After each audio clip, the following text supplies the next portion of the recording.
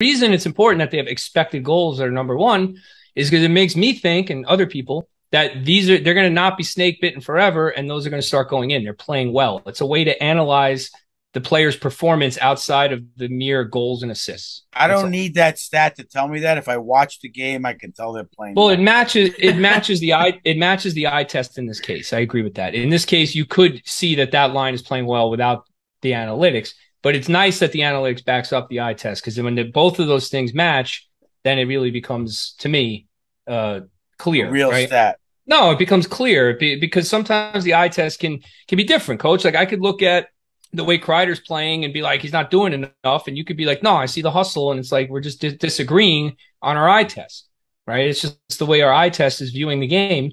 But the analytics supporting that position, validates it